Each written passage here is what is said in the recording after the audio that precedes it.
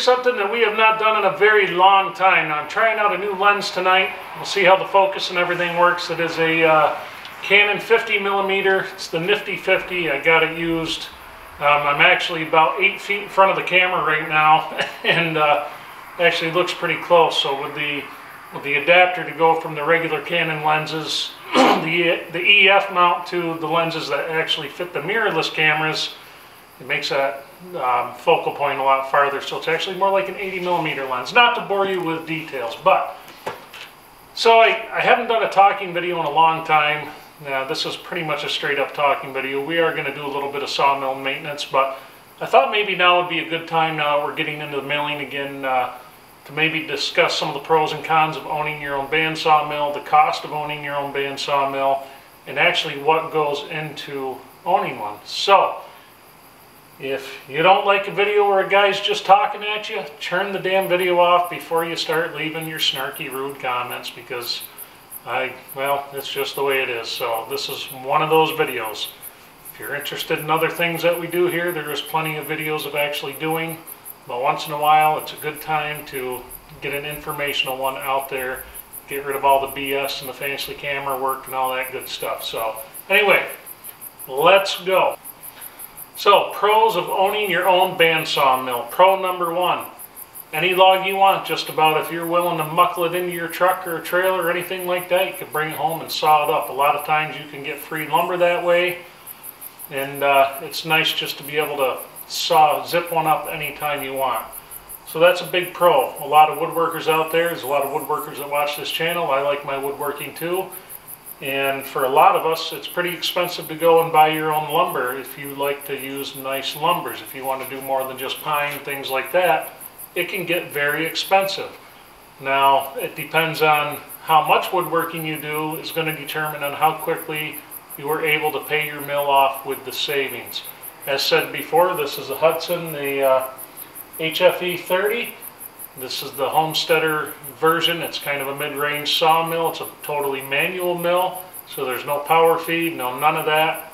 But, like I've said in probably 100 videos, the sawmill is $6 grand out the door. It can do a 32-inch cut total. It can take a 3-foot diameter log. I have 28 feet of track with it, and I bought 15 extra blades with it. Out the door, it was $6 grand. The con of this mill, it's not a portable mill. I can build a trailer for it, and we probably will at some point make it a portable mill, but for right now, that's just not what it is. So that's kind of the con. This is on this mill. Now there's plenty of trailer options out there for many different mills, many different manufacturers. Another pro of owning your own sawmill, it's just you can dictate how your lumber turns out. If you want some quarter sawn lumber out of a log and things like that, you can do that quite easily with your own mill. If you try to buy wood like that, say from a sawyer who's inexperienced, or sometimes it's hard to find that specialty stuff you want. Sometimes the market for big crotch pieces and stuff like that for tabletops and whatnot, you're going to have to pay an arm and a leg to get a hold of those things. Whereas if you have your own mill, you can get your own out of whatever logs people are getting rid of. So there's a couple of pros. The cons of owning one of these things. It's labor intensive if you have a manual mill. It can be labor intensive if you have an automated mill. You do have to still offload slabs and move them somehow. So con is probably for me is needing a tractor a lot of times to load the mill. Now you guys who watch this channel a while, you see we get around that quite a bit because a lot of times our tractors are tied up in the hayfield, so sometimes you just don't have a tractor at your disposal, so you got to get creative. What's nice about this mill is it sits on the ground, so it makes it a lot easier for me to load it manually without the use of a tractor. Now, I don't load a lot of 20-foot logs on here without the tractor, but I have done it before. I know there's some past videos of that. But so sometimes that can be a con of owning your own mill. Whereas if you're using, say, an Alaskan-style mill, you can take that chainsaw and that Alaskan mill and whatever your frame is to get your first cut, you can take it right up to the log, sitting in the woods. Doesn't matter where it is, you can mill that thing into lumber of your own.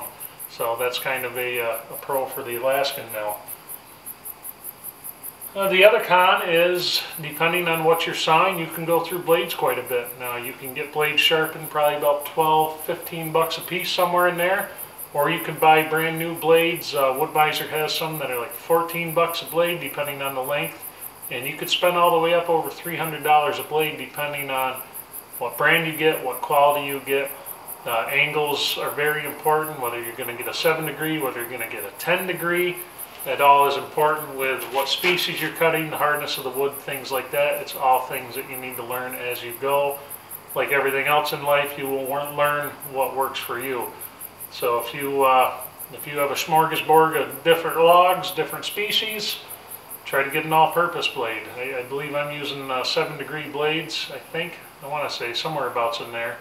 And they do pretty well. Not as good on the hardwoods, but they work phenomenal on the softwoods, and they are passable on the hardwoods. What else do we have? Another con might be, depending on who you are, what type of person you are. Some people glorify greasing fittings and maintaining equipment. I don't glorify it, but I don't mind doing it either. Con there is, if you want that mill to last you a long time, you have to pay attention to your maintenance on it. You have to keep it fairly clean, you have to keep it greased up, things like that. You got to make sure you take the tension off the blade every time you're not using it, so you don't develop a flat spot in the band tires, because that stuff can all get expensive to change. And really the maintenance on this thing's not too bad. It's 4 grease fittings. I slather a little grease here and there and some other stuff. Actually, it's 6 grease fittings, and that's it. So another thing to think about. It's not too bad. What else do I have? I'm going to pause this, make sure our focus is good. Let's see what develops. Basically, at the end of the day, a big pro is being able to mill your own lumber whenever you want. It's awful nice to have one sitting on your property. Even if you only use it once or twice a year, it's just so enjoyable. It's very enjoyable. Now, you can, if you live in an area where there's a lot of Amish, like there's a lot of Amish around here, a lot of them will have sawmills, and you can take for really cheap, I'm talking maybe 20 cents a board foot, probably not even that. You can take logs to them and they will saw them for you. The problem with doing that sometimes is they don't always understand exactly what you want, and sometimes they'll, if their mill's off that day, they could ruin a lot of lumber on you. Don't ask me how I know, but I can tell you it can happen. If their blades are dull, you get a lot of wavy lumber, just like anything else. You can get that on your own mill too, but sometimes it's just nice.